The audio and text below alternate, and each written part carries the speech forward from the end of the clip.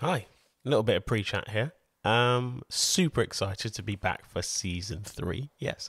Oh, we got an extra special guest as well. His name is Johann Hari. He's a journalist who's got many books out. You can find them in the links below. He is also the executive producer of the film United States versus Billie Holiday. He also wrote it. He's super talented and just a delight to sit down and talk with. I first heard him on the Joe Rogan Experience, so for him to be on this podcast is absolutely amazing. So this episode is a special, as it's the first one of Series 3, and of course, because it's with Johann Hari.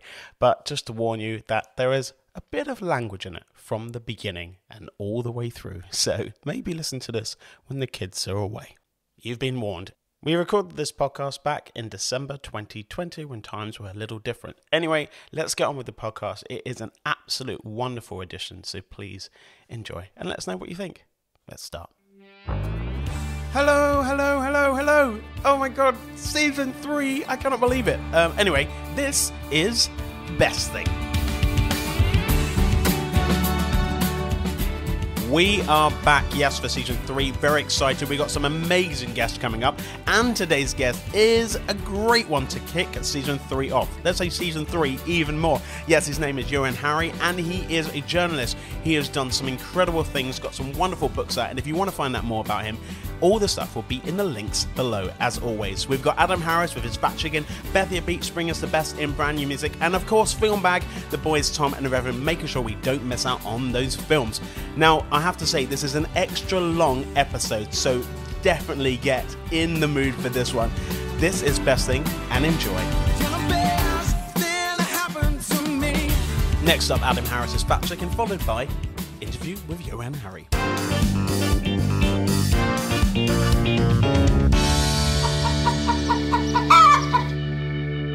Cluck, cluck, y'all. Fat Chicken here. Did you know I'm allergic to cats? A lot of people are allergic to cats, but apparently some cats can be allergic to people. I'm going to find out if that's true for you at the end of this dross.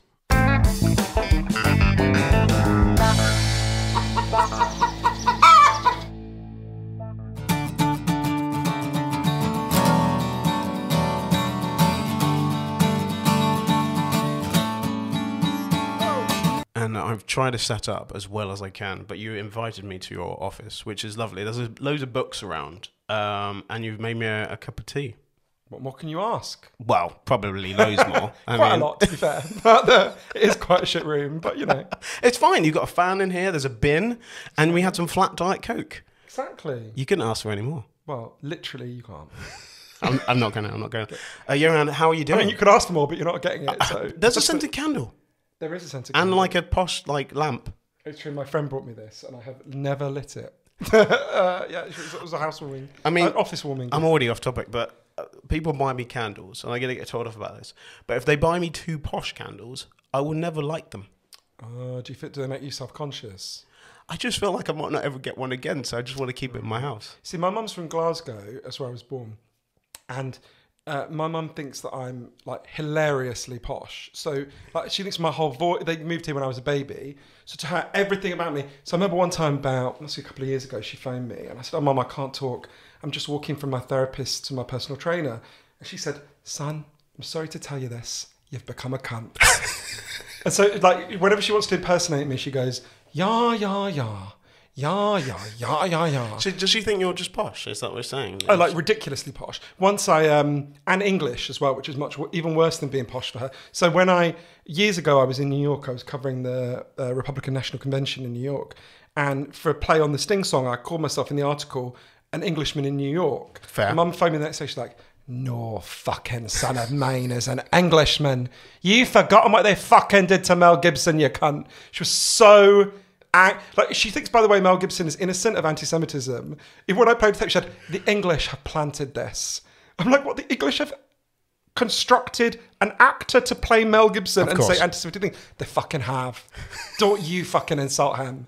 So yeah, it's very unfortunate. So when COVID first happened, about a month in, she sent me an email and it said, "Oh, you're really good in this speech." And I thought, "Oh, that's nice. She's watched something I've done." I clicked the link. It was the fucking Queen talking about Corona and going like, "Oh, My sympathies to you all. So yeah, to her, I'm like ludicrously posh. It's about listening to your voice back, which is a thing that we both have to do quite a lot. I've had to start editing my own podcast because we lost our sponsorship, so I've been doing it. So sorry if the audio's not been... Actually, my friend said it sounded the same, so I felt like, oh. But you've got quite a posh voice as well. It's because I went to drama school.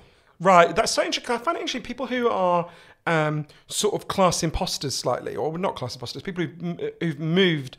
I find that really interesting because when I watch my home videos, it's really weird.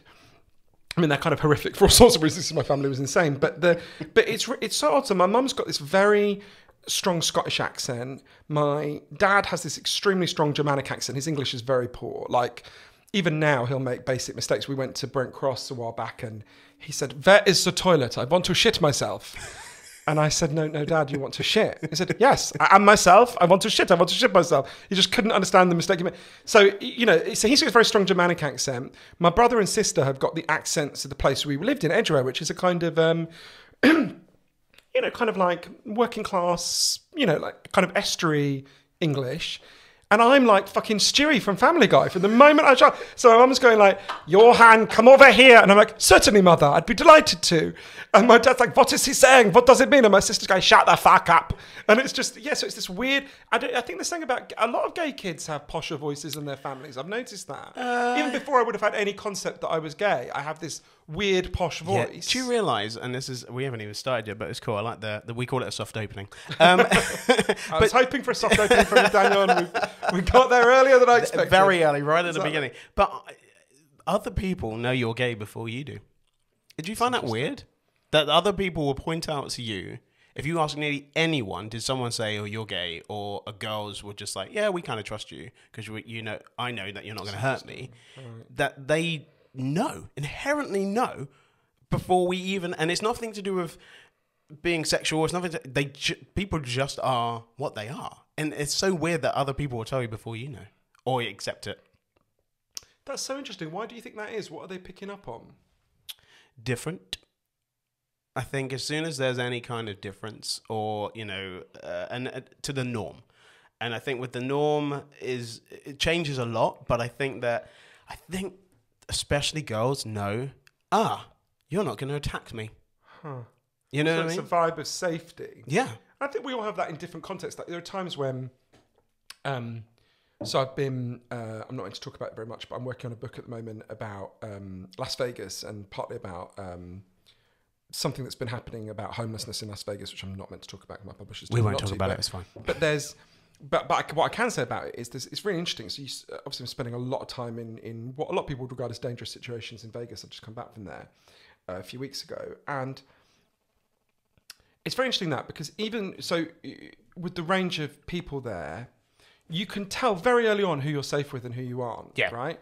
And I suppose it must be something analogous to that. I mean, a subtler vibration of that, right? Mm-hmm. Where we're always, I had never thought of it as a thing about safety. Because I think my dad...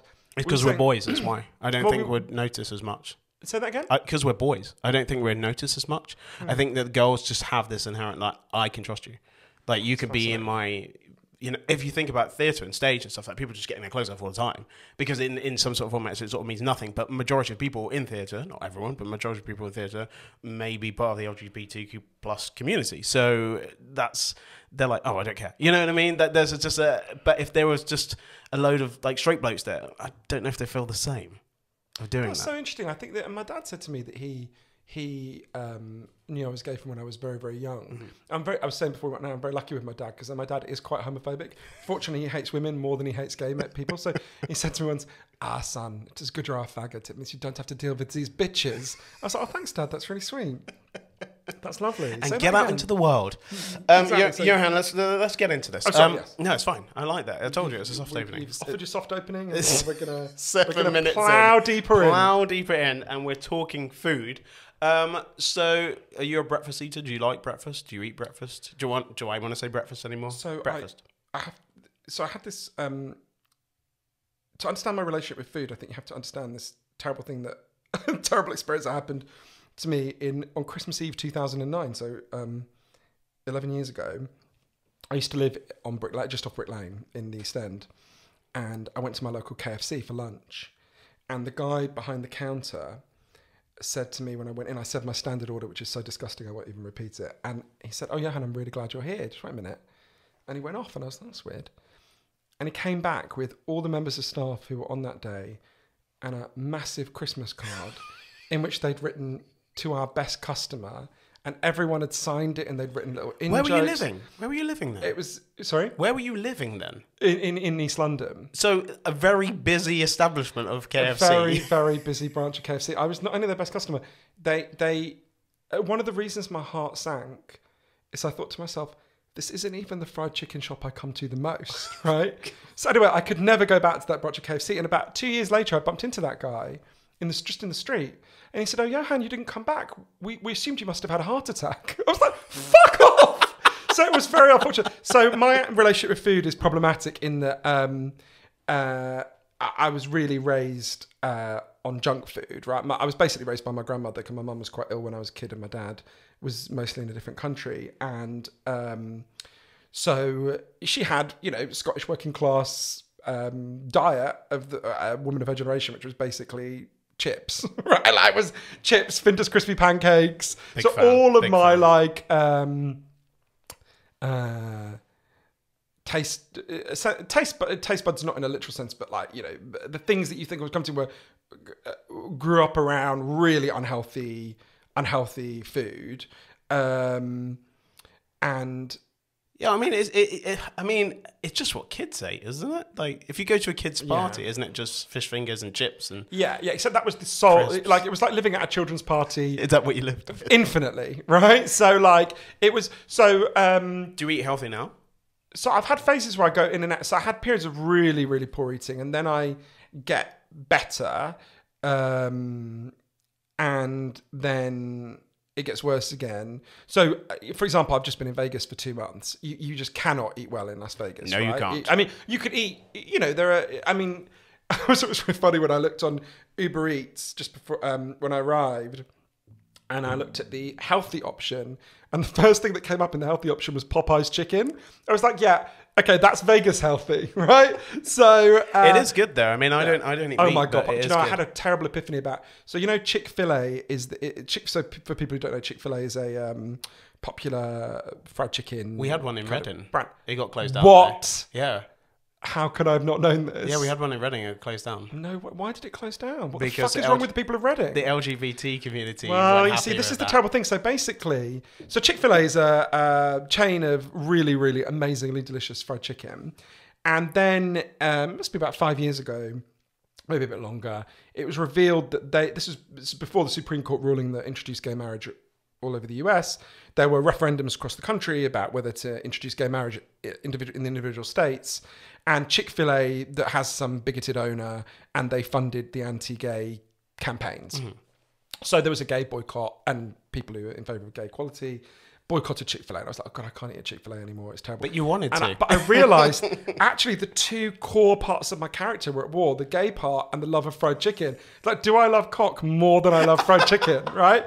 Which one did you go for? Which one did you get? Fried chicken prevailed. Yeah. I was going to say. The literal cock prevailed over the... Also, just because people have an idea about stuff doesn't mean that you can't... I don't know. It's such good fried chicken. If it was even 5% less good, I ate there significantally less than otherwise would have. But every time I was like... Did you get a Christmas card from them or a birthday card? Sadly not. No. Sadly not. We But can sort that out. so yeah, my relationship with food, I eat quite badly, I would say. Is there any food that you don't eat? Is there anything you're not liking? What you're not liking food-wise? Yeah, because sometimes we become Peter Pans and we don't like certain things like olives and red wine. Well, there was something that happened this year that I didn't like. So it was about 3 weeks into the lockdown, I got a message on Facebook from someone I hadn't seen since I was 16 or 17. And she said, "Oh, Johann, can I call you?" And I'm like, "All right." So she calls me, someone I was good friends with. We just kind of drifted apart, as you do when you're that age sometimes. And she said, "I've been really worried about you." And I said, "Oh, why?" She said, "I don't know if you remember, but when we were like 16, we watched some film about the end of the world. And we all sat around and we talked about what's the point in the collapse of civilization where you would just be like, I'm going to kill myself, I can't go on. And you said, it's when they stopped filming Coronation Street in EastEnders and they shut all the branches of KFC and McDonald's. And then suddenly I realised that has actually happened. It has happened. So are you okay? And I was like, fuck off, I'm fine. I'm fine. But yeah, so the closure of KFC and McDonald's was a deep trauma to me. But there's lots of food I don't like. I don't like... most food I don't like. Are you picky? Is that what you're saying? No, I mean, basically anything that's not a carb, I'm like, why would I eat this? You know? So, like salad, for example. I mean, I wish it well. Yeah. You have a healthy glow. I can tell you eat salad. I'm glad that it's giving you this healthy glow. Only in a wrap. I don't know if I eat salad all the time. Like, I'll have like loads of salad in a wrap that I put in. That's my new diet. I've just been eating wraps all the time. I improved my diet massively when I moved to New York about 10 years ago now. Well done. I mean, that's not easy. Well, you sort of New Yorkers, you get into a competitive dynamic in New York because everyone looks good.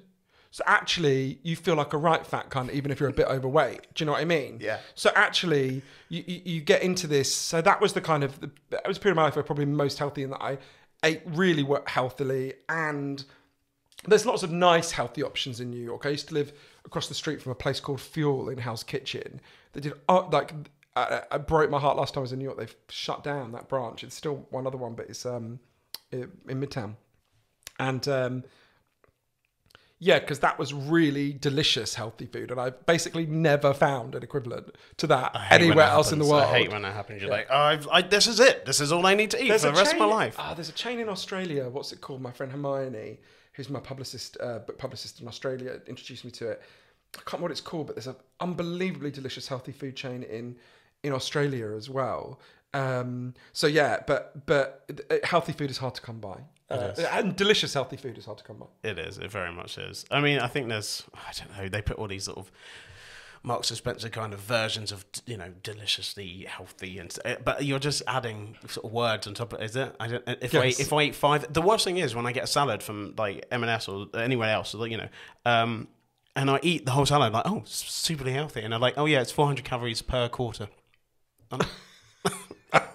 I've just eaten the whole thing. Yeah. On what basis is this? That really deceptive labelling of calories is like, where you look at it, go, oh, 200 calories, that's great. Perfect. And then you're like, oh, 200 calories per 10th of the fucking... Just looking at it, it's 200 calories. Exactly. You become morbidly obese if you look at it 5 times. I have no idea where I'm going to go with this, but what is the best thing for food for you? What is it, like fried chicken, would you say? Is that still the thing that is your go-to? So I have this kind of weird lost utopia, which is, I don't know if you remember, I think we're the same age, aren't we? And I think you're a little bit younger than me. I'm 41.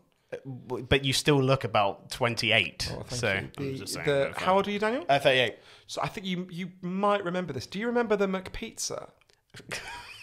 Do you remember the McPizza? So is that the best thing about I think food? it was the best thing. So I've never really recovered from the cancellation of the McPizza. So I remember it really vividly. I've never heard that answer before. I was like, oh, the taste and the colour. If I was on death row, I would say, fucking get me a McPizza, track it down. So, and I was about to be executed. So, I mean, even if I was just on death row and they were keeping me alive, I'd beg for one, but I doubt they'd bring it. So the McPizza, for people who don't remember, because there'll be younger viewers who don't remember this, there was a brief utopian moment in human history in the early 1990s when McDonald's sold pizza, obviously, the McPizza. And I remember so vividly me and my friend Alex going into the McDonald's in Edgware, where I grew up, after school one day, and I said, oh, I'll have a McPizza. And when behind the counter said, you can't have a McPizza. And I said, oh, are you out of stock? And she said, no, they've been discontinued.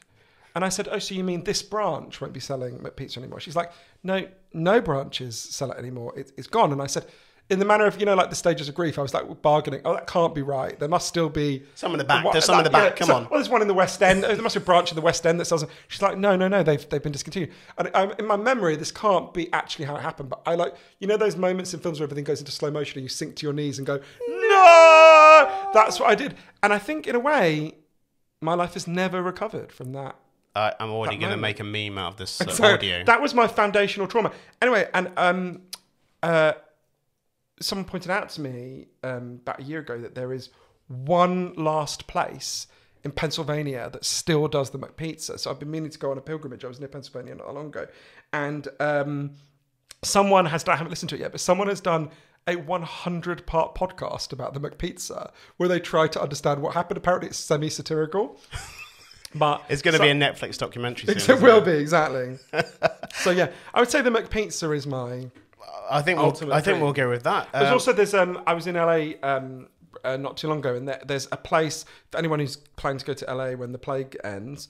There's a place called Salt's Cure in Hollywood that does pancakes that are literally, because normally American pancakes are like thick, fluffy. They're not what we think of as pancakes, right? Because we have the thinner ones. Exactly. Yeah. But they do the thinner pancakes, but they're literally like, if Jesus returned in the form of a pancake, he would be this pancake, right? It's like, I've never eaten, it was staggering how delicious these pancakes were. I actually cried with happiness. So I would recommend Salt's Cure pancakes in Hollywood. I'll put it in the link below. So I'm going to say for Johann, the best thing about food is a McPizza, and then these wonderful pancakes from Salt's Cure. Exactly. I like exactly. that. Those are the best things. You were just talking about travel, so we're going to come into that. We're going to be talking about the best thing about travel for Johann.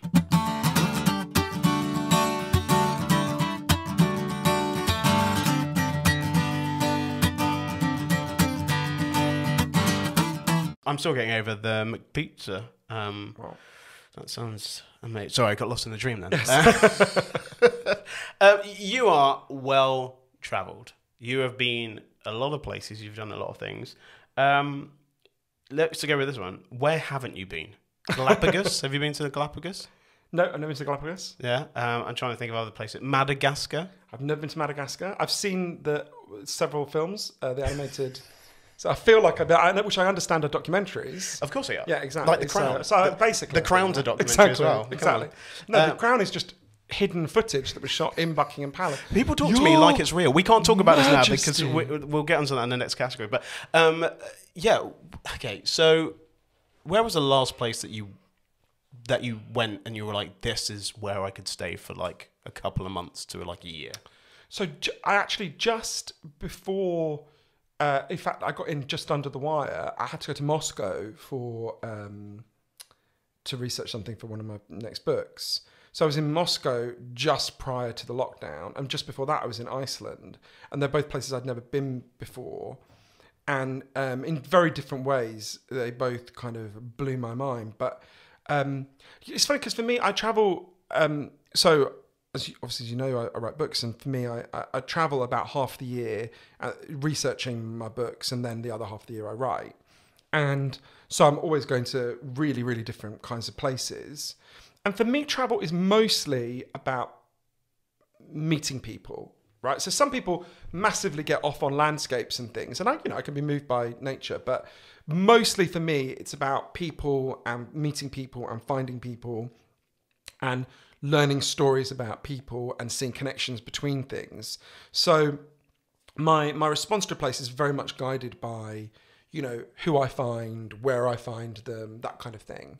And so that's a very important. So for example, one thing that I write about in Lost Connections that really kind of deeply affected me actually, and I think about all the time, is a group of people that I met in Berlin. So Berlin is a kind of important place for me anyway. It's my mum and dad lived there for a long time. I love Berlin. I think it's an incredible... Have you been, Daniel? I have, yeah. Yeah, did it blow your mind? Yeah, I did. It's Though completely I got a 3-star for my Uber rating because they dropped me at a gay bar. It really annoyed me. And then I watched the Black Mirror thing and I was like, I don't know what do you have an Uber rating? Are you sure it's a gay bar, or were you just a cunt to the driver? Were you like... Yeah, I was Rouse! Exactly, you were just shouting abuse at him in German. But I did love Berlin. We cycled around and stuff. Anyway, yeah. Yeah, I think with Berlin, it's funny because I wrote this book about depression, and obviously, I was trying to understand why depression and anxiety have gone up so much, and what we can do about that. And I think I actually learned the answers, and obviously I learned them partly from, mainly in some ways from the leading scientists in the world on these questions. And I learned the scientific evidence that there's 9 different causes of depression and anxiety, and then I met people all over the world who are building solutions to those problems. But actually, I think the people who taught me most were not those scientists and doctors, or rather, what those scientists and doctors taught me only really fell into place when I met this group of people in Berlin. Can I tell you their story? Because I think it will help. Oh yeah, I'd love to. So, in the summer of 2011, on a big anonymous council estate in Berlin, a Turkish-German woman called Nuria Cengiz climbed out of her wheelchair and she put a sign in her window. She lived on the ground floor, in a ground floor flat. And the sign said something like, I got a notice saying I'm going to be evicted next Thursday, so on Wednesday night, I'm going to kill myself. Right. Now, this housing project, it's called Cotti, and it's, like a council estate in Britain, quite anonymous. No one really knew anyone. Not every estate's like that, obviously, but a lot of them are. And it had always been a kind of poor area. For a long time, it had been a poor area. And there were basically three kinds of people who lived on this estate. There were recent Muslim immigrants, like this woman Nuria. There were gay men, and there were punk squatters. And as you can imagine, these three groups didn't get along very well, but really no one knew anyone, right? So, and rents were rising rapidly all over Berlin, but they were particularly rising quickly in this area. It was gentrifying really fast. It's part of a Kreuzberg, which I'm sure you went to when you were there. Yeah. And so people start to walk past Nuria. She lives on the ground floor. People see the sign in her window. No one knows her. They're like, oh, this is really bad. So people knock on her door. They're like, do you need any help? And Nuria said, fuck you, I don't want any help. I'm going to kill myself, right? So people start talking outside her door. They're like, this is really bad. This woman's going to kill herself. And they were all pissed off that their rents were going up. A lot of people were being evicted. Nuria wasn't unusual. And everyone was worried that they were going to be evicted because rents had gone up so much. And they worried they might not be able to afford it anymore. And one of them just had an idea. There's a big thoroughfare that runs through Cotti that goes into the centre of Berlin, into Mitte. And one of them has this idea. They just said, if on Saturday we block the road for a day and we have a protest, the media will probably come. There'll be a little bit of a fuss. They might let Nuria stay in her home. There might even be some pressure to stop our rents going up so much. Why don't we do it? So Saturday comes and they block the road. And nice. Nuria, they go to get Nuria and she's like, oh, I'm going to fucking kill myself. I might as well let them push me into the middle of the street. Nuria goes, they protest. They have all these protest signs and everything they made. The media do turn up. Nuria does these slightly bemused interviews telling everyone she's going to kill herself. And then it gets to the end of the day and the police come on. They say, okay, you've had your fun. Take all this shit down. And the people in Cotti said, well, hang on a minute. You haven't told Nuria she gets to stay. And actually, we want a rent freeze for our entire estate. Once we've got that, then we'll take this barricade down. But until then, we're staying here. But of course, everyone there knew the minute they left the barricade, the police would just tear it down. That would be the end of it. So one of my favourite people in Cotti, a woman named Tanya Gartner, Tanya is one of the punk squatters in Cotti, and she wears tiny little miniskirts, even in Berlin winters. She's hardcore. Tanya, I know people do that in Newcastle. It's very impressive. Yeah. And it gets even colder in Berlin than in Newcastle. So Tanya went up to her flat and she got her, she had a klaxon. Those things that make loud noises at football matches. Yep. And she comes back and she says, okay, everyone, here's what we're going to do. We're going to drop a timetable to man this barricade 24 hours a day until we get what we want. At least 2 people are going to be manning the barricade. If the police come to tear it down, let off the klaxon and we'll all come down from our flats and we'll stop them. Wow. So people start signing up to man this barricade. People who had never met, right?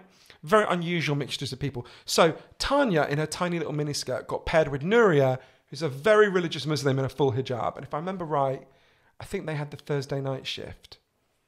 And the first few nights that they're paired, they sit there and they're like, this is so awkward.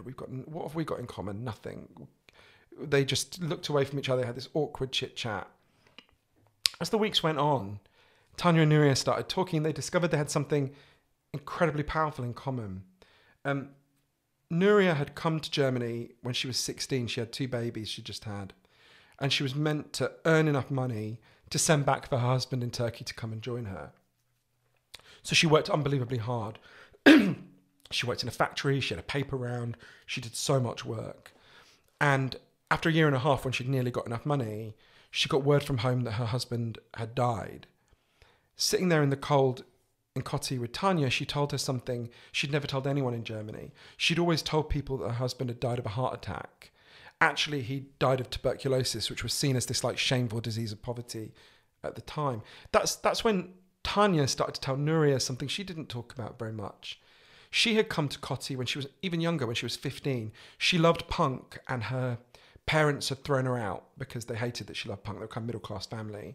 And she'd come to Cotti to live in a punk squat. And I think 6 months later, she realised she was pregnant. So Tanya and Nuria realised they seemed so different, but they were incredibly similar. They'd both been basically kids with kids of their own in this place they didn't understand. They wished they'd met much sooner. They became great friends. These pairings were happening all over Cotti. There was this young Turkish German lad called Mehmet who kept being told he was going to be thrown out of school. They said he had ADHD. And he got paired with this super grumpy old white German guy called Dieter, who said he didn't agree with the protests because he didn't agree with direct action because he loved Stalin and you just needed a communist state to impose all this. But in this case, he would make an exception. And Dieter started helping Mehmet with his homework. Mehmet started doing much better at school. Dieter became less grumpy. So these pairings were happening everywhere. After the protests had been going on for about 3 months, so directly opposite Cotti, the housing estate in Cotti, there's a gay club called Zubblock, which had opened about a year before, and it's run by a man I love called Rick Stein, who how can I explain him? To give a sense of what he's like, the previous place he owned was called Cafe Anal, which I always think, like, you wouldn't want to have a sandwich from Cafe Anal, would you? But so it's a pretty... You know what the Berlin gay scene is like. It's a pretty intense, like, filthy, in the best sense, gay scene. And when they'd first opened this club, about a year before the protests, a little bit less, some people were really pissed off. There's a lot of very religious Muslims. Some people had actually smashed the club's windows. There'd been quite a pushback against it. So everyone at Zubblock, this gay club, said, they gave all their furniture to the barricade. And they said, after a while, they said, you guys should have your meetings in our club. We'll give you free food. We'll give you free drinks. And even the lefties at Cotti were like, we're not going to get these really religious Muslims to come and have meetings underneath posters for fisting night, right? It's not going to happen. It did start to happen, as one of the Turkish German women there, an amazing woman named Neriman Tanker, said to me, we all realised we had to take these small steps to understand each other. So they have these meetings. The barricade was, because a lot of people who live there are construction workers, they turned the barricade into this permanent, lovely building with like doors and rooms. After the protest had been going on for nearly a year, one day, a guy turned up there called Tunkai. Tunkai was in his early 50s at the time. And it's clear when you meet Tunkai, he'd been living on the streets and he clearly has some kind of cognitive difficulties. And he's got a slightly misshapen palate.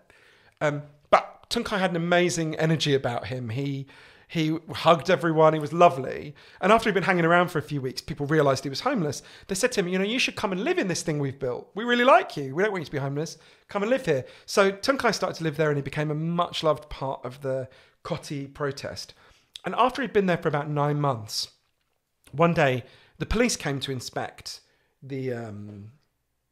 they would do this every now and then. They would come and inspect the thing they built and Tunkai thought the police were arguing with people. He doesn't like it when people argue. So he went to try to hug one of the police officers, but they thought he was attacking them. So they arrested him. That was when it was discovered Tunkai had been shut away in a psychiatric hospital for 20 years, often literally in a padded cell. Oh my God. He had escaped one day. He'd been on the streets for a few months and he found his way to Cotti. So the police took him back to the psychiatric hospital at the other side of Berlin. I think it was in Charlottenburg. At which point, the entire Cotti protest... He's got a family now. Exactly. It basically turned into a kind of free Tunkai movement, right? So all these people descend on this psychiatric hospital at the other side of Berlin. And I remember, there's these psychiatrists who've got this person they've had shut away for 20 years who no one gave a shit about.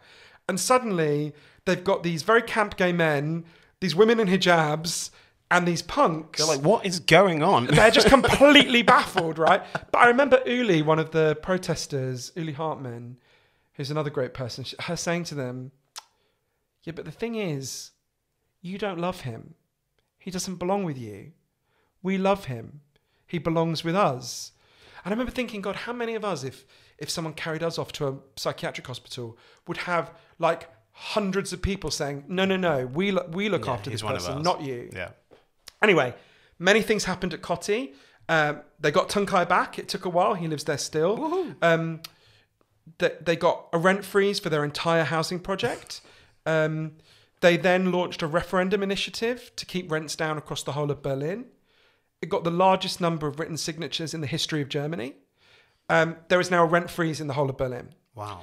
But the last time I saw Nuria, the woman who'd started all this, I remember her saying to me, you know, really glad I got to stay in my home. That's great.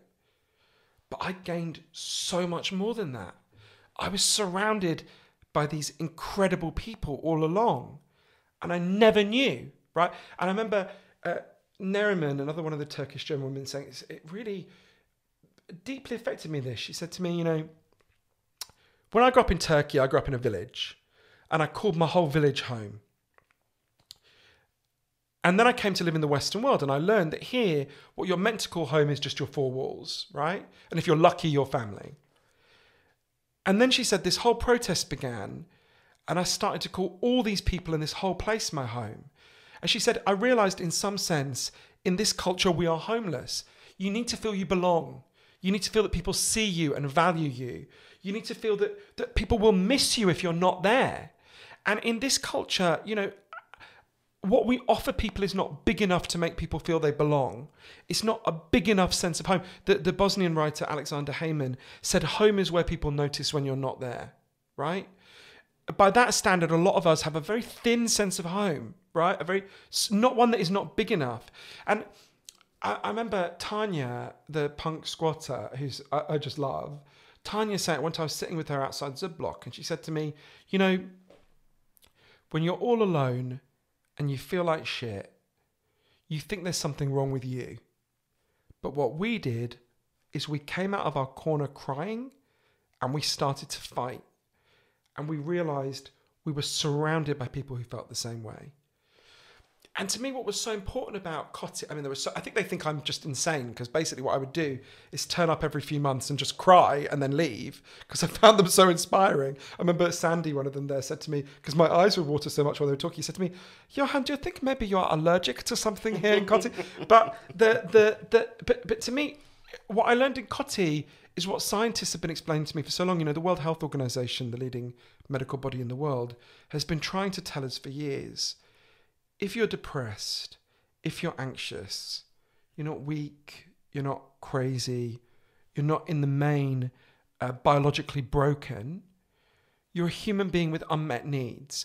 All these people in Cotty, think about how distressed they were. You know, Nuria was suicidal. Mehmet was about to be thrown out of school. Loads of these people were deeply anxious and depressed. Yeah. They didn't need, in the main, to be drugged or to be pathologized. They needed to be seen. Yeah, they needed to be connected. Yeah. You know, the book is called Lost Connections because they had lost their connections to the things that most matter in life. And I think you can tell that I absolutely love these people in Cotty, but in many ways, these are not exceptional people, right? They are ordinary people who heard the cry of distress. And there is just so much distress in our society. Depression and anxiety have been rising every year that I've been alive. And there's lots of things going on. It's not just these factors. And of course, it's risen really rapidly this year because we've lost so many of our connections even more, thus proving the underlying argument, one of the many pieces of evidence proving the underlying argument that the World Health Organization has been putting forward for years. At some point, we have to listen to those things. You know, part of the problem is we've been taught to see our depression and anxiety as malfunctions, right? They're like, we're told it's a biological problem in you, and there are real biological contributions, to be sure, and I write about them a lot in the book. But we've been taught to think depression and anxiety are primarily malfunctions. They're like a glitch in a computer program. Depression and anxiety are not primarily malfunctions. They're signals. They're telling us something has gone wrong. And that's something we've got to stop insulting those signals by saying that they're signs of craziness or madness or weakness, and start listening to those signals and honoring them. Because it's only when you listen to those signals that you can find the actual solutions. So to me, travel is always about, I mean, Cotty is Look how you just got straight back into that. You're like, and the meaning about travel, because we were talking about travel. Well, but to me, travel is about, when I think about Berlin, I think about lots of things. I think about loads of things I love about Berlin, of course, and the buildings and the history and my friends there. But mainly I think about those people I got to know, right? To me, travel is about who are the interesting people who have something to teach me in this place that I don't know, right? And how can I get to know them and how can I hear their stories? And so, you know, I travel to lots of places, but to me, that's always the thing I'm trying to home in on. Who can teach me something here I don't know? I love that. I mean, I can listen to you speak so much is amazing, and we've still got loads of categories to do. I'm going to say for you, Johann, the best thing about travel is, well, you sort of said Berlin, but actually it's just getting to know people and, you know, listening to their stories and just interesting people. And they don't have to be as quote unquote interesting. They are interesting. One of the things I think, you know, whatever, you know, misanthropy is the hatred of human beings. And whatever the opposite of misanthropy is, I've almost never met a person who wasn't interesting, right? And if someone seems to you to be uninteresting, that's because you're not asking the right questions. Like, humans are incredible and infinitely interesting and joyful and, you know, and even when I've interviewed people who've done terrible things, right? I've interviewed, you know, for a previous book I wrote about the war on drugs, I interviewed a guy who'd butchered and beheaded 70 people in the Congo when I covered the war there. I interviewed a warlord who'd recruited thousands of child soldiers. I've interviewed people who've done terrible things. Even they were really interesting. And even they actually did terrible things because terrible things were done to them. I don't want to be naive about it. It's complicated, isn't it? But everyone has humans are amazing. Yeah, and you can anywhere I can travel where I can find humans.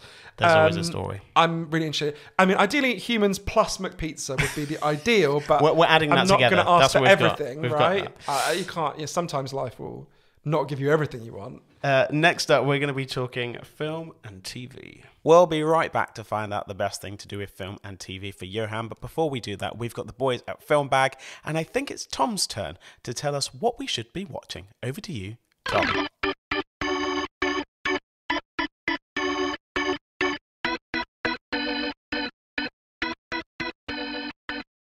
Hey everyone, wouldn't you know it, it's Tom, and I'm back with a film bag that's filled to the brim with a ton of movie goodness. This week we're talking about Raya and the Last Dragon, the latest from Disney Animation Studios. The film follows Raya, a princess from the land of Kumandra, who has to team up with an ancient dragon to unite her nation's people. Here's a quick clip. Impressive. We could use someone like you. Let's catch you up. My name is Raya. Our lands have been at war for as long as we can remember. Our people never see eye to eye. My daughter, I believe our people can come together again, but someone has to take the first step. Now, in order to restore peace, we must find the last dragon. I wish to join this fellowship of butt-kickery. Let's go.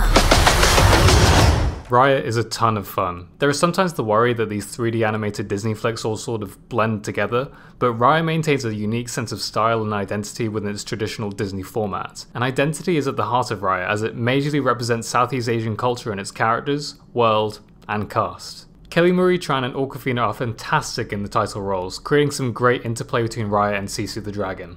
I just wish there was more of it. It goes at a breakneck pace, which makes the film fun, fast and frenetic, but at times you do wish you could get a moment to just sit with these characters for a bit longer. I had the opportunity to see the film in IMAX and it looks absolutely gorgeous. Disney continues to push the animated medium forward, especially with how almost lifelike the facial animations are. The standouts are the environment designs, which vary between the different parts of Kumandra, and it's a treat to see where the film takes you next. Overall, I thoroughly enjoyed Raya and the Last Dragon, and it's available now with Disney Plus Premier Access, which is an extra £20 on top of the standard Disney Plus subscription. But if you prefer to wait, the film will become available to all Disney Plus subscribers for no additional cost on June 4th. We'll see you next time for another dive into the film bag.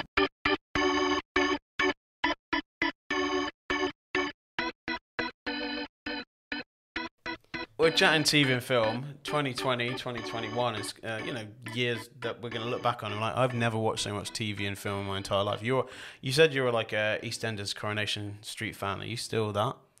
I watched the 60th anniversary episode. Did you watch it? I did not watch it. It was really moving. They did a genius. I hadn't watched Coronation Street in a couple of years, but they did a genius premise. So Ken Barlow, who people probably know, but he's the only person who's been in the show for the entire 60 years. That's crazy. He knows nothing else. It's I was thinking about there can't have been a human. I was thinking about Coronation Street must be the longest running, continuously unfolding narrative in the whole of human history. It's got to be. There can't. What else would it have been? There would have been stories where they like retold them over 60 years. Yeah. But there can't have been one where it unfolded. It was genius. They did this genius storyline where this evil developer wanted to demolish Coronation Street, and they were trying to stop the developer by getting the brewery a listed building made into a listed building. So the developer decides to come and demolish the building before they can do that. And Ken Barlow has been out shopping. And he comes back and stands in front of the bulldozer like Tank Man in Tiananmen Square, and like does this really moving speech about Coronation Street. It was brilliant. It was like his moment. That's going to be on a show reel, isn't it? It was brilliantly done. It was brilliantly done. I don't think he's going to be auditioning for any other parts, but so probably doesn't need that show reel. But no, Hollywood next. He might do the whole circuit. When it comes to TV and film, are you more of a series person, or are you more of a film person? Where do you normally kind of hit? I love both. I mean, I've actually had this weird experience where my first book, it's actually been one of the strangest experiences of my life, actually, where a book I wrote has been made into a big Hollywood film, and it's coming out in February, and crazily, Variety has tipped it for loads of Oscars. So one of the reasons I was in LA recently was to see one of the latest screenings. I've been quite involved. I'm the executive producer as well. It's called The United States versus Billie Holiday, and it's the story adapted from my book Chasing the Scream of how the man who launched the war on drugs, a man named Harry Anslinger, basically killed Billie Holiday. And it is a really weird experience to see this story that you wrote and that I uncovered from archives and various other places, and from tracking people down and interviewing them, made into this like glossy Hollywood film. It's a really weird experience. It's like a dream come true. It's like they booked a movie theatre in Burbank for me to see it, a screening room, and I felt very emotional because Billie Holiday was basically killed by this man because she had an addiction problem and because she stood up to racism. I can tell you a bit more about that story if you want, but yeah. And so basically what happened is, I mean, the heart of the story is, so in 1939, Billie Holiday walked onto a stage in a hotel in Midtown Manhattan, and she sang a song called Strange Fruit that a lot of your listeners will know. Mm-hmm. It's a song against lynching. It's the idea that hanging from trees in the South, there's this strange fruit, and it's the bodies of African-American men who've been murdered. And at that time, this was, regarded as really controversial, right? To have a popular song against lynching. And that night, Billie Holiday gets a warning from a man named Harry Anslinger. He basically says, stop singing this song. So Harry Anslinger was a government bureaucrat who ran the Department of Prohibition when alcohol was banned.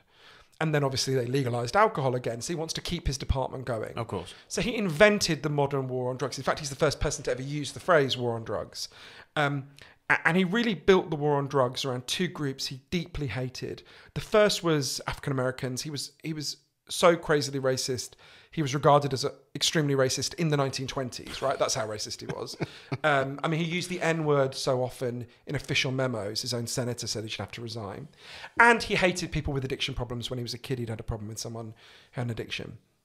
And to him, Billie Holiday is a symbol of everything he hates, right? She's an African-American woman standing up to white supremacy, and Billie Holiday had an addiction problem. When she was 10 years old, a 41-year-old man named Wilbur Rich came to her and said, your mother has, I've been sent by your mother to bring you to your mother. So she went with him and he raped her. And he was sent to prison for 1.5 years. She was punished much worse. She's sent to a convent. They said she was a, inverted commas, whore. They said that she'd led him on. I mean, it's just a horrific story. Anyway, she was then ends up in a brothel being raped by men for money as a child. Again and again and again. It's a horrific story. So she takes this pain and turns it into this incredible musical genius. But also she's very traumatized. She uses a lot of initially alcohol, then heroin. So Anslinger uses this as a way to persecute her. He hated to employ black agents, but you couldn't really send a white guy to follow Billie Holiday everywhere in Harlem. It would have been a bit obvious. So he employed a man. Which one's the agent? The only white guy over there. We're going to have to change this. No, so exactly. So that's why Anslinger employed a guy called Jimmy Fletcher. It was what was called a bag man. So he basically says to Jimmy Fletcher, follow Billie Holiday everywhere she goes, document her drug use, and we're going to bust her. So Jimmy Fletcher spends a year and a half following Billie Holiday everywhere. And Billie Holiday was so amazing, he fell in love with her. Wow. And that's one of the hearts of the film. And then he busts her. His whole life he was ashamed of what happened next. She's put on trial. The trial was called The United States versus Billie Holiday. That's the name of the movie. She said that's how it fucking felt. She's sent to prison for a year and a half. In prison, she doesn't sing a word. And when she gets out, the cruelest thing happened to her, which is she, at that time, to perform a lot of places where alcohol was served, you needed to have what was called a cabaret performer's license. And they make sure she doesn't get it. So in most American cities, you couldn't perform.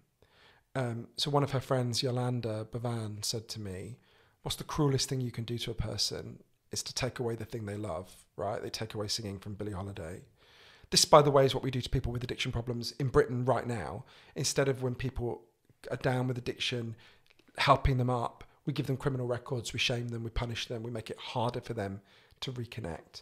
In that situation, Billie Holiday relapses. She relapses pretty heavily on heroin. One day she collapses in Midtown, a few blocks away from where she'd first sung Strange Fruit. The first hospital wouldn't take her because she had an addiction problem. Second hospital took her. And she said to her friend Maylie Dufty on the way in, they're going to kill me in there. Don't let them. She was convinced that Harry Anslinger wasn't done with her, and she was right. So in the hospital, she was diagnosed with quite advanced liver cancer. And she starts, they cut off her hair. She obviously can't get any heroin in the hospital. So she starts to go into withdrawal, which is very dangerous. Sort of cold turkey. Exactly. Yeah. So Maylie managed to insist that she was given methadone, and she started to recover. And then 10 days later, they cut off her methadone. Anslinger's agents arrested her on her hospital bed. They handcuffed her to the hospital bed. I interviewed the last living person who'd been in that room, amazing man named Reverend Eugene Callender. They handcuff her to the bed. They don't let her friends in to see her. They don't even let her have her record player or her candies. And she died. And to me, there's so many important things about this story, and getting to know some of the people who have been there and knew Billie. I mean, it tells you what the war on drugs is about. And by the way, what the British war on drugs is about. You know, we have staggering racial disparities. Basically, almost everyone who's arrested for drug dealing in Britain is black, right? Which is not because everyone who's a drug dealer is black at all. It's because we have deeply racist enforcement of the drug laws, right? The drug laws have always been a pretext for people, the police and the authorities, to crack down on the people they want to crack down on anyway, right? You will have noticed white people use drugs, right? And yet they very rarely get busted for it. Now, that's not an argument for busting more white people. That's an argument for ending this ridiculous war altogether. Yeah, because I think that if there's drugs in prisons, there's a wall around the prisons, and if you can't control that, you can't control a country. Exactly. You know, if you can't, that's a brilliant way of putting it. So it's partly tells you what the war on drugs is about all the time. But for me, a more important thing, because one of the reasons I wrote my book about this, Chasing the Scream, is because we had addiction in my family and several people close to me who had very bad addiction problems. And to me, one of the most important things about this story, and why I'm so glad that we've been able to tell it, and Lee Daniels, who's the director, and Susan Laurie, who wrote the script, and everyone in the cast done just a really fucking amazing job with it, is, how would I put it, that, you know, no matter what they did to her, Billie Holiday always found somewhere to sing that song, right? She would go to the worst parts of the Deep South where they threw bottles at her. She still sang that song, right? And in this culture, there's only one heroic story we tell about people with addiction problems, which is that sometimes they overcome their addiction, right? And absolutely that's a heroic story, and anyone listening who's in that position should be enormously proud of themselves. But that's not the only heroic story about addiction. Billie Holiday never stopped being addicted. She died with her addiction, right? She was still a fucking hero.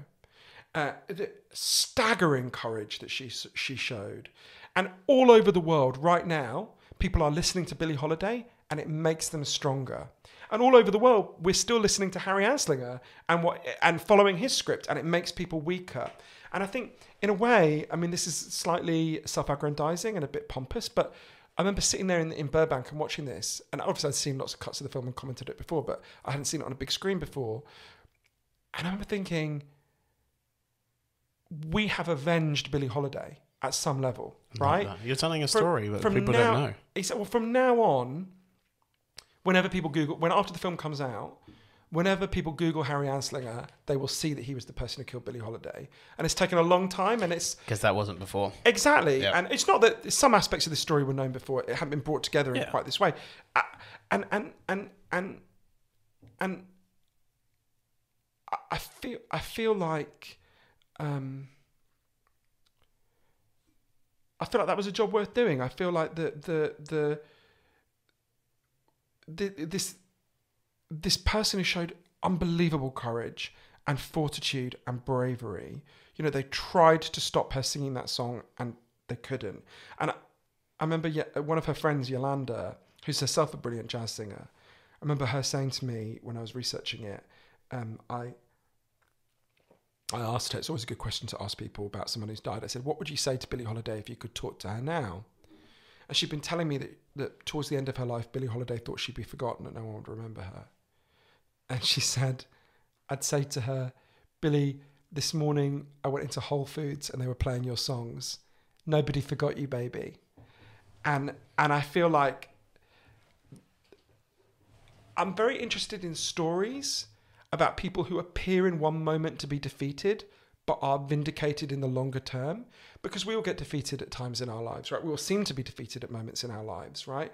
We all seem to be, we'll have moments of disappointment and despair.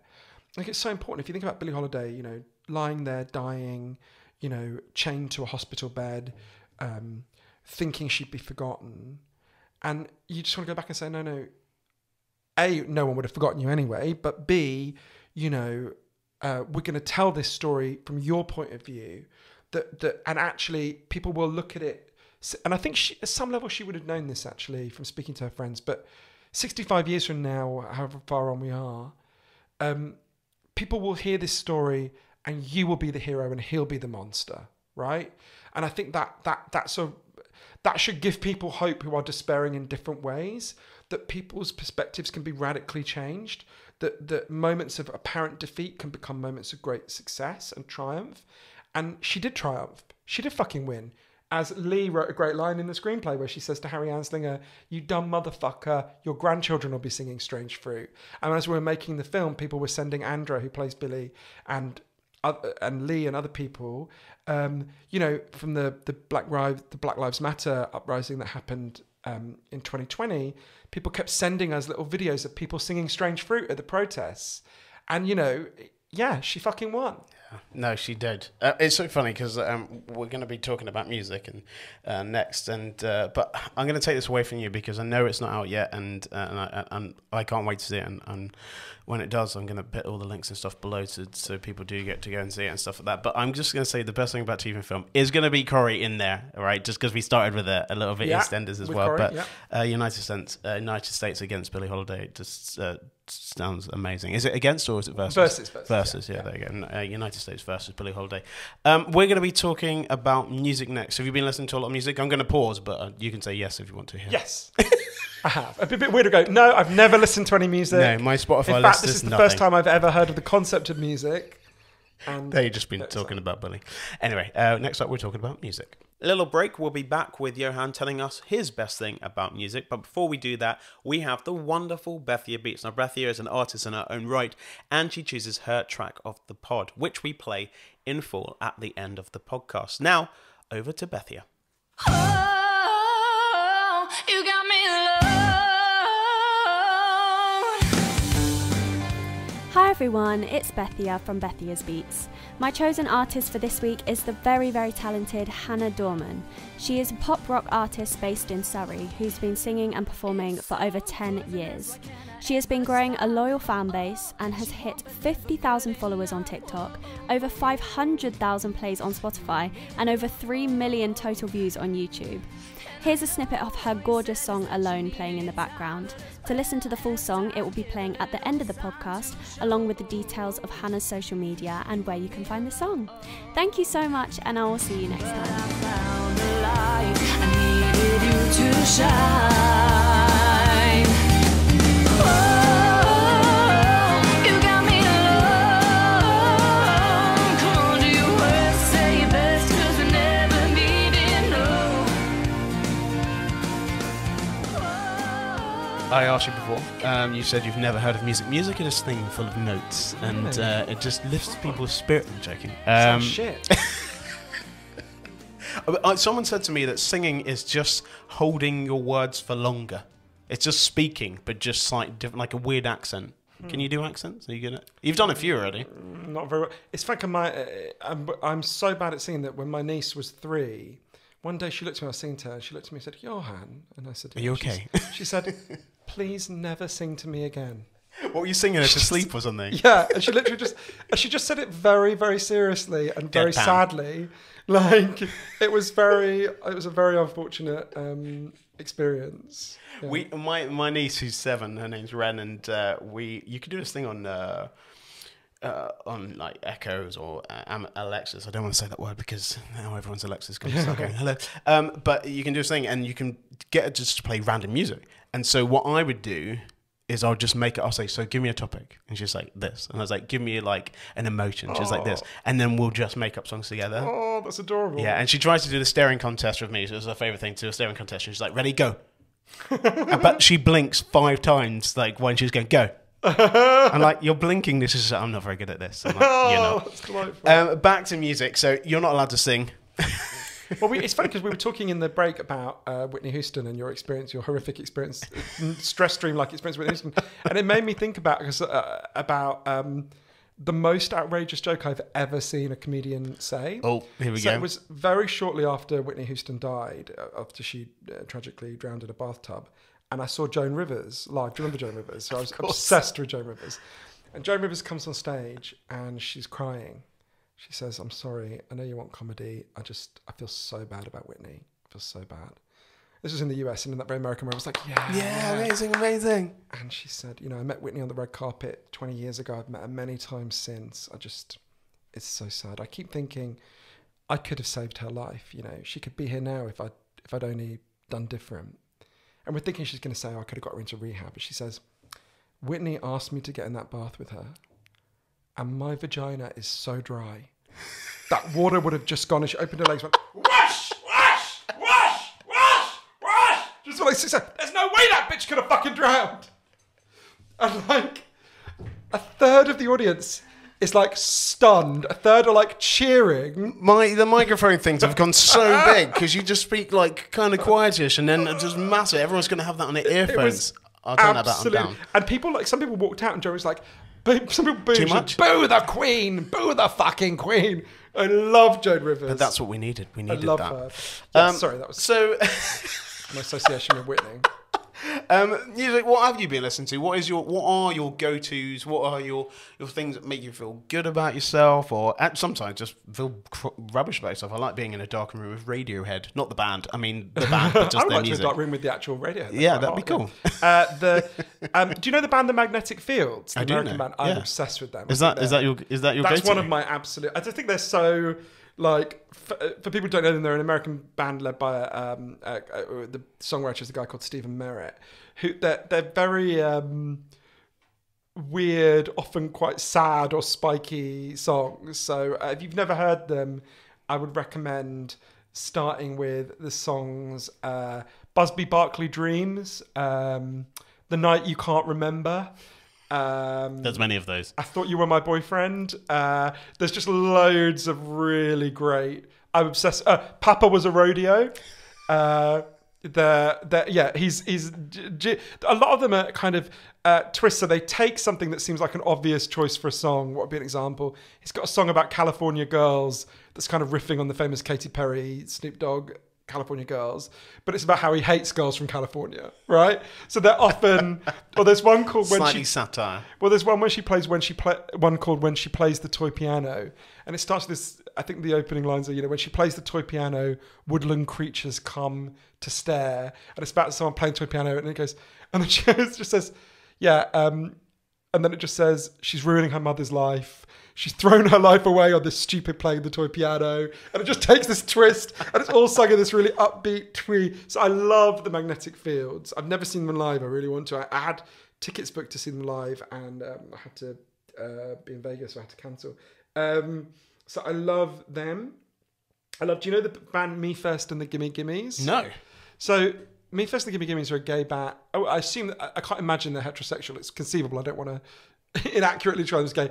So they do hard rock cover versions of songs like Over the Rainbow and like just Crazy for You, and they do like screaming hard rock. You would have heard them if you watched. Did you ever watch the American Queer as Folk? Yes. So a lot of their music is in that. So Over the Rainbow is. Though I was a British fan of Queer as Folk. Oh yeah, of course. I watched it with the sound turned down. Though if I told my mum that, I think she'd be upset because she's like, "Why would you do that?" Because I found my mum just watching it as well. She was just like, "This is amazing." Oh, Russell T Davies, who wrote that, is like an unbelievable genius. And he did Doctor Who. He wrote Years and Years, which I thought. Did you watch that? Of course. Well, my friend's in it. Incredible. I'm going to loosely say my friend, but Russell Tate. Oh yeah, I know Russell as Yeah. well. He's lovely, isn't he? He's delightful. a He's totally very nice lovely. guy. Yeah. But so Russell is Russell Tovey is lovely, but Russell T Davies is, I think, is a genius.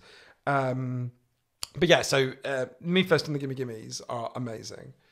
People should start with their cover. Well, I'm gonna put that in the all the details and links below, because I think that's a nice thing about this podcast, because sometimes people just talk about generic things and that's completely fine, but I mean on this one people are going to be googling McPizzas for sure, but yeah, definitely with new music and stuff like that. What were you also, do you know the what's he called, why is my brain not working? You can say Michael Jackson. No, Brad Paisley. He's a country I do know. I love him. So he's a kind of progressive country singer. He sang a song called his most famous song is probably American Saturday Night. Yeah. But there's my favorite song is called Welcome to the Future, which is a song. It's really interesting. We think of country. I spend a lot of time in the US, and not just a lot of British people who spend a lot of time in the US basically are in LA and New York, and I love LA and New York, but I actually spend a lot of time in the middle of the country. And it's one of the reasons why in 2016 I was absolutely convinced Trump was going to win, and no one would believe me, and I was like, no, Trump is going to win. So Brad Paisley is really interesting because we think of country as this very kind of right-wing genre, right? I mean, not everyone. Dolly Parton. I once interviewed Dolly Parton. It was amazing. I bet. But actually, he's interesting because he's a kind of quite progressive country singer. So, "Welcome to the Future" is a song that he wrote when Obama won. He sang it at Barack Obama's inauguration, and it's sort of a country song about how good it is there's a black president and how that's progress everyone should be proud of. He's politically admirable, but I just really like his music as well. He wrote this lovely song. I really like it. I was trying to think about my godsons are now 11 and 9, and I've been thinking a lot about masculinity and visions of masculinity and how we teach people to be men. And there's a song Brad Paisley does called The Mona Lisa, which to me is like such a great model of like a masculine, like, because actually a lot of love songs sung by men are sort of like, a very extreme example would be Every Step You Take by Sting, which is actually about, it's a deeply Stalking, sinister song. People have like weddings. I found it very weird. It's like fucking hell. It's like, they should immediately nullify the fucking wedding if your husband asks for Every Step You Take to be performed at the dance. But I mean, that's a slightly unfair. That's a very extreme example. But a lot of love songs, and this is part of love, so it's not wrong that these are reflected in songs. But a lot of them are kind of about possession and you're mine now. The Mona Lisa is this beautiful song about. It's this idea, the refrain in it is, I feel like the frame that gets to hold the Mona Lisa, right? Because he gets to go out with you, right? And it's very rare you get love songs by men that are just about, you're amazing and I'm so lucky. I think, what is the opening line saying, like, I can't remember how it goes, but it's basically, some men, find that, do this, whatever, and some men just find the right girl. And it's this idea that actually just like adoring a woman is enough, right? Like that just being like, you're amazing and I'm really lucky I've got you, is not a sentiment that actually straight men are taught to say in songs very often. No. There actually aren't that many songs like that. Or sell that well. Exactly. And Brad Paisley's really interesting because he's huge. He's one of the biggest stars in the United States. And it's weirdly country music doesn't export very much. I always thought it bizarre. It's kind of got your dad's from Jamaica. I always thought it's so weird that Jamaicans love country music. It's like the weirdest form of like. I think it's because it's laid back and it tells stories. I think is right, and I love that. Like, do you know the? I love country music. The Merle Haggard song "I Started Loving You Again Today," or like I love what a lot of country songs can be really good at, and Dolly Parton is an absolute genius about this. Of course, is to tell a whole story of a life in 3 minutes. Think about Jolene, right? Yeah. I feel like I know Jolene, right? Like I feel like, and obviously Dolly Parton is extraordinary at that. But like a lot of country songs are just great at these kind of. There's a what's he called? He died earlier. He died in 2020. I think of COVID. The guy who wrote it. It's called John something. If you want an example of one of his songs, just put Spotify "In Spite of Ourselves," which is about a couple, a kind of ornery American couple. That's a great song. I'll find out what that is because we'll have a little pop up and a little fat chicken. So but there's I like all kinds of music. I don't have very high, but I don't really get off on classical music or anything. I have quite broad kind of. I mean, I know fuck all about music. I have quite broad. I think one of the reasons I've got a fair few friends who are kind of successful musicians, and I think one of the reasons why is because I basically don't know anything about music. You're not meant to. It's what I mean. You're just meant to enjoy it. You don't have to be like I'm into the. But music. also, I'm not even that impressed by their music. I'm just like I'm like that's fine. Come back to me when you've written a book. Do you know what I mean? Like enjoy that. Enjoy exactly. It. Yeah. You've written quite a few. We'll get into that very soon as well. I'm going to say the best thing about music for you. I mean, probably like country, but like I think we should give more props to Brad Paisley. Yeah, I think that'd love be good. Brad Paisley. Yeah, I think it's also really hot. When you is it really? Yeah, really. I'll put the links below, especially for Mona Lisa, because that sounds like I haven't even heard it. So that's a lovely song. I really like that. Next up, we're going to be talking something random. Do you have an idea for this? We got a break, so you can just. I'm assuming you do. Yes.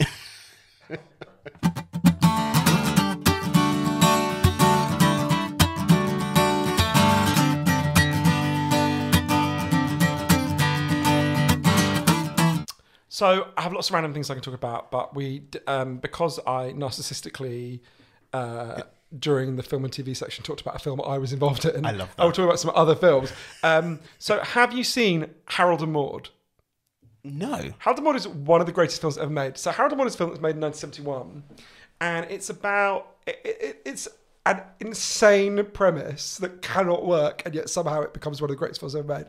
It's about a 17-year-old boy who keeps trying to kill himself, who then falls in love with an 80-year-old woman. And it's about the love affair between a week-long sort of love affair between Harold, the suicidal 17-year-old, and this 80-year-old Holocaust survivor. And he has an 80-year-old's name, though. And it's an extremely dark comedy. Cat Stevens did the soundtrack. And when it came out, it was literally described as the most disgusting film ever made.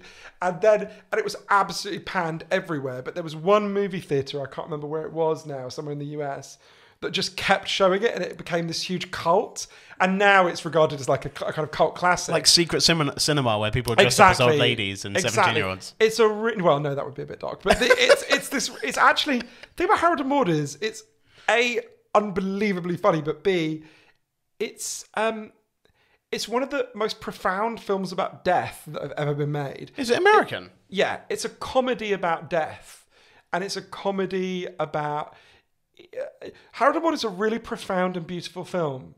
There's a line in it I think about really often. I don't want to ruin anything, so I won't say the full context. But one character says to another, "I love you." And the other character says, "That's wonderful. Now go out and love some more."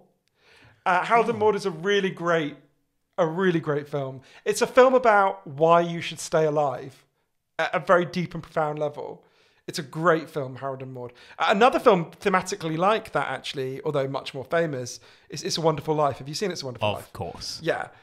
So that's a film. I was thinking that because last night I was speaking to a friend of mine who I was staggered to read had never seen It's a Wonderful Life. Were you jealous of them because you knew what they were going to watch? Yeah, and they hadn't. Well, I feel that most about Casablanca, which I think is one of the best films ever made. But what I particularly love about Casablanca, why I think Casablanca is like a profound film and not just a great film, is Casablanca is a love story, a really great love story that tells you actually there's something more important than your love story, right? You think about, Rick and Elsa, the two central characters in Casablanca. I think you can have spoilers for Casablanca because it's. I think you one of can those- if you've not seen it Yeah, by now. yeah, Okay, skip it's the- spoiler alert for Casablanca. Exactly, yeah. But, so fast forward.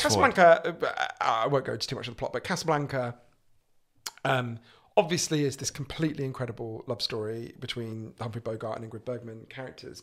And yet the film ends with them deciding to part for the greater good of the society, right? It's actually like, you know what, we had our great love story, but something, what's the line he says, something, the troubles of three little people don't amount to a hill of beans in this crazy world, right?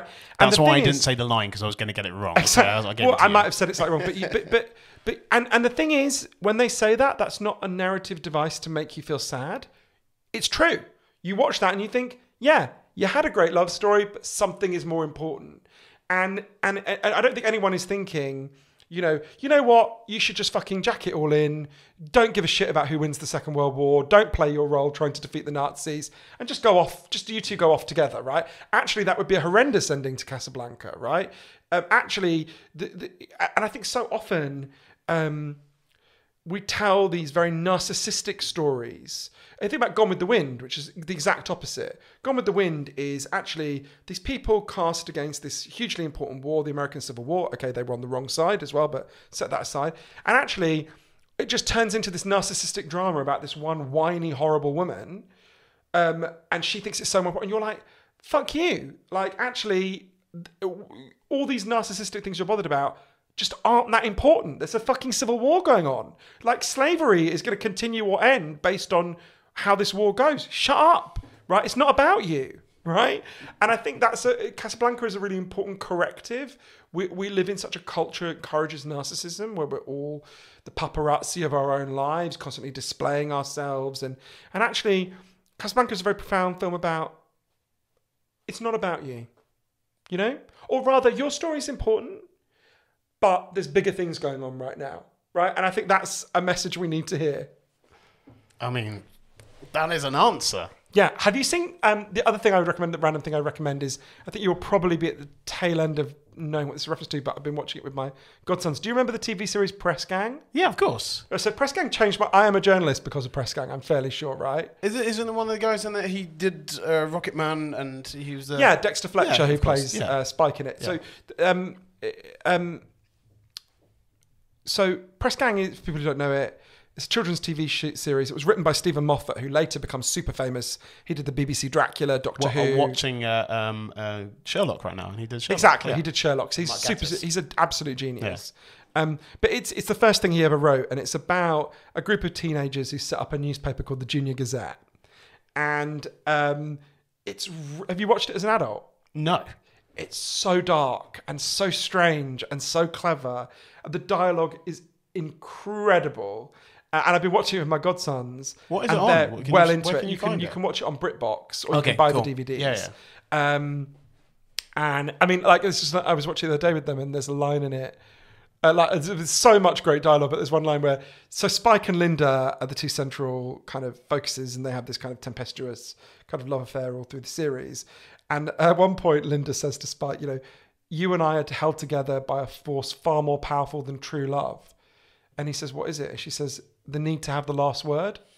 And I just think that is so, I love Press Gang so much. Sounds like most relationships. Exactly. It's actually really, again, it's like Harold and Maude. It tells a lot of profound truths about the world, Press Gang. So yeah, that's random enough, isn't it? That's pretty random. I really like that. I mean, I don't even know where to go with it. So we're going to go with Harold and Maude. And then we'll have a bit of It's a Wonderful Life, Casablanca, and then Press Gang on BritBox. You can find them there. If you've never seen any of those things, I really envy you, and you will just be so happy watching those things.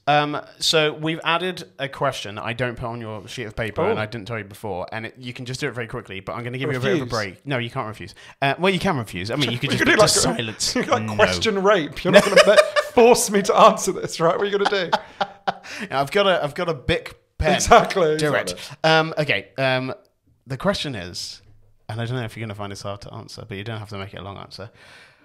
Johann, what is the best thing about you? I know that's what everyone says. We'll find out after this. Okay.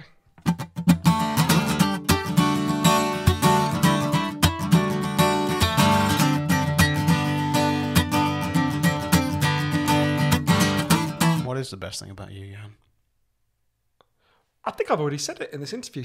Actually, slightly arrogantly, I've already said the best thing about me, which is that I really like people and I'm really curious. I think probably the best thing about me is my curiosity. I'm genuinely curious about most things and most people. So I would probably say in my defense, I'm curious, I like people, and I work hard. Those are there's a huge number of insufferable things about me and very aggravating things about me, and unlikable things about me. But I feel like I need to just step in and just like, no, there isn't. No, there's lots. Plenty. Well, like everyone. I'm not saying I don't think I'm more than everyone else, but I would say, I really, really like people. I think people are really interesting. And one of the crazy things about the kind of life I get to have because I'm a writer is you get to just meet just such a crazy mixture of people, and I'm just constantly blown away by how articulate people are and how, if I think about in the last 10 years, I've spent time with hitmen for Mexican drug cartels, the Amish, people who live in the drainage tunnels underneath Las Vegas, Noam Chomsky, one of the greatest geniuses ever lived. I could just go through a crazy list of people. Daniel Johnson from the X Factor 2009. I wasn't going to mention the one person who made me hate humanity. Top of the list. But if you insist, bring it up. I want to say that the man who beheaded 70 people in Mexico did not kill my faith in humanity, but you have managed to. I'm so sorry for that. I'm so sorry. It's very unfortunate. What can I say? But at least I made the list. Actually, I didn't tell you this. You're only the second person I can ever say this to in my whole life. Oh, okay. I voted for you. No. The other person I've ever said that to is Tony Blair. I thought you were going to say Jim Davidson and their Big Brother or something. What? You thought I had voted for Jim Davidson? I'll just hit myself in the mouth. No, I'm joking. Can I? Well, thank you very much. Catherine Tate said the same thing, and I sellotaped a pound to a card to say thank you. So that's nice. She's nice, Catherine Tate, isn't she? I like her. Wonderful. She's a wonderful human being. Great very, person. Very normal. You know what I mean? For being in this world that she put herself in, she's relatively quite a normal person. You were talking about The Crown before, I think, when we were off mic. And, not that we talk off mic, obviously, we just sit here in silence normally. I'm slightly obsessed with Gillian Anderson's performance as Margaret Thatcher, aren't you? It's kind of incredible. I've going to put my hand up, not seen a single episode. And the main reason why is because I've just been binge watching and rewatching Game of Thrones, so I haven't had. It's just been caught in the middle of that. It's so strange. You should watch some of the clips. I love Gillian, though. Your Majesty, there's no dignity in the wilderness. They're saying that they're being mean in the Crown, that they said that the royal family are mean to Margaret, but they said that actually isn't real, because obviously the Crown is not real. Well, I've met Gillian Anderson. Have you?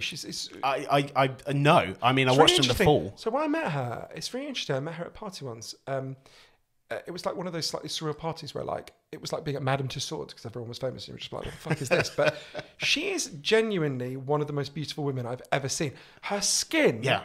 She literally looks like a newborn baby. The makeup artist must go, nothing. It was insane how beautiful she was. And it wasn't the beauty that you get of being, because you know that thing where often you look at people who, I better not say who, but there was someone else at that party who's quite famous who looks very good on camera, and actually in the flesh looked didn't look dreadful, just looked odd. We'll allow the listeners to just make up their own minds. Exactly. They can just say, whoever you're thinking right now, that's who you're exactly. But Gillian Anderson, it was actually, as a fully gay man, I was literally transfixed. Was it by Amanda Gillian Holden? Anderson. I'm joking. I felt like I don't think anyone would. She doesn't look good on television, so it would obviously. I mean, don't get me wrong. I don't want to diss Amanda Holden, but she. Well, Joe Lycett does it a lot anyway, so it's fine. Well, I mean, I just feel actually sad, and we shouldn't criticize Amanda Holden because it's. No, I like Amanda. I like Amanda. That's what misogyny and women not being allowed to age does to you. Like, did you watch The Undoing, the thing with Nicole Kidman and Hugh Grant? Of course. So it's really interesting, isn't it? Because if you were just to see a still image of Nicole Kidman, great. She looks great, but actually there's a slightly Muppety quality to her face, wasn't there? By the time, because she literally can't move her face. We just need to tell people they don't need to do stuff. We just need to tell people they don't need to do stuff. Yeah, but we're men. We can, and also you're not going to age like you're not going to look old, are you, Daniel? Because just you've got naturally fresh kind of. And It's I 'cause I naturally drink look loads like of, a kind of Down syndrome baby, so. You are very fresh-faced, by the way. All right, thank you. That's But do you know what I mean? Though we've got the privilege that we don't have to. Oh no, we don't. Need We won't get dismissed if we look our ages. I can have the most hairy legs and no one gives a crap. You know what I mean? Like Exactly. I don't Well, have I to. would be Could you- slightly aroused. Sometimes I don't really understand why we make people do the things that they have to do to look a certain way, and then I realise because I'm a man and that's not what is expected of me. But it's so weird that we seem to think we're so moved forward, and now we're off topic anyway because I'm going to ask you what you're up to next. But we look forward and stuff and be like, oh, we're so much better, and we are so much better as a civilization. But at the same time, we still make women do these things. Like femininity doesn't really exist, you know what I mean, in the sense like we've just made it like you have to do. I think someone said if men could get pregnant there would be like things in beer to make you not get pregnant. There'd be contraceptives in beer and toast, you know what I mean? It's true. It is the hardest thing. Okay, thank you so much. You've been I've had to hold it in the whole time, and because I am a super fan. I've listened to so many wonderful things. I've read a couple of your books and stuff. I'm so excited. When I messaged you, you said you were writing another one. I was like, yes. I was more excited about that than you actually. I mean, I was totally excited that you would do this. But big shout out to my mum who loves you as well. But hello, Daniels. What's your mum's name? Maria. Oh my God, she's gonna. Oh, actually, I was thinking more of what's the 80s song? Maria. You gotta see her. Is that we're gonna end the podcast on? Love that song. What are you up to next? What is happening? I mean, you've already told me a couple of things, but you've got a new book. You've got a film coming out. So I've got a book that was due to come out in January 2021, but obviously because of the plague and the end of the world, we decided to delay for a year. So that's a book about why we're having so many problems focusing and paying attention and what we can do about it. Not unrelated to what you said about TikTok. My book after that will be about Las Vegas and something that I'm not meant to talk about in relation to Las Vegas. And I'm working on a documentary about something I'm not meant to talk about. And there's the film United States vs. Billie Holiday coming out, and there's also a documentary of my first book, Chasing the Scream, that's been made. Wow. That'll be out sometime in 2021, and I feel like there's something I'm forgetting that I'm working on. So those are my main my main hustles. That is a lot. I mean, you are one of the hardest working people that I've been following your journey for absolutely ages. And like I said, I'm a huge fan.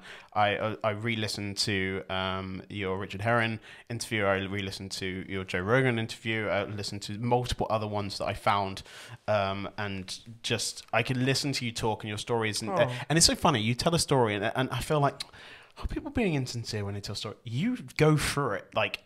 Some of the stories you told today, I knew, and I still was just like entranced because you felt every moment of the story that you told, and that is a true talent. You know, not only just writing this and going and telling it, and I just think it's you're an inspiring person, and I'm looking forward to just seeing what happens now. I don't even think you started. I don't even think you started with what you're going to do, and it's going to be interesting to see what happens in the next sort of 30, 40 years, because I think people are going to look at you and be like, yeah, well, he's the man. Thank you so much. I'm now going to say to you what Whitney Houston said to you, which is, that's not good enough. Do it again like I do it. And that's a perfect way to finish the podcast. Thank you very much. Thank you. Time for the thank yous. I want to say a massive thank you to Johann Hari for being a wonderful guest and being that person that I've just been so inspired by. Thank you to Adam Harris giving us his fact chicken to find out the answer right after this. Bethia Beats bring us the best in brand new music, and her track of the pod will be played right after Fact Chicken. Thank you to the boys at Film Bag, making sure we don't miss out on those must-see films. The music in the background is by Tom Baxter, Jimmy Lundy, and myself. The artwork is done by JMD.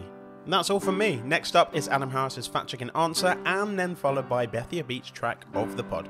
See you next time.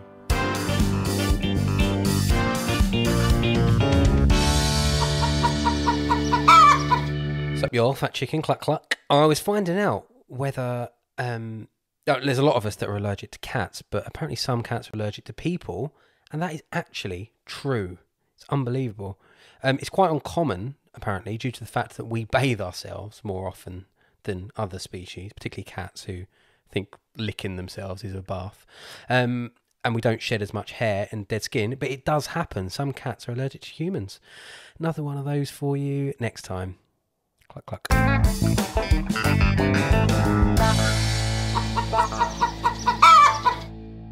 Oh, you got me alone.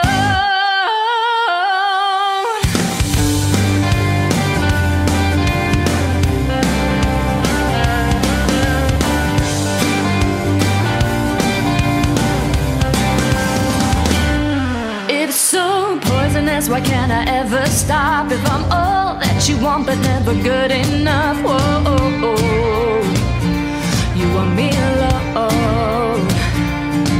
And I know all you said is that you needed time, but as well as time, give a little sign to show you want me alone. But I found the light, I needed you to shine.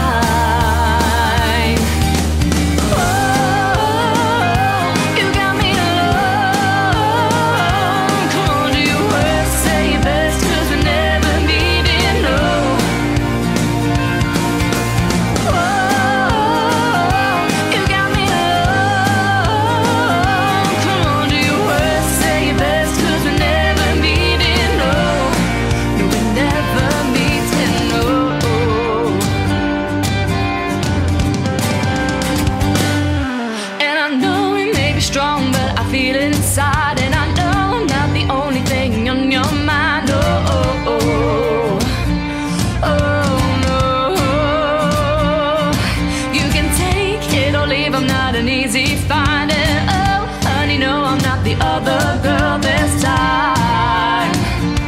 Oh no, but I found the light, I needed you to shine. Whoa, you got me alone. Come on, do your worst, say your best, 'cause we never meeting, no.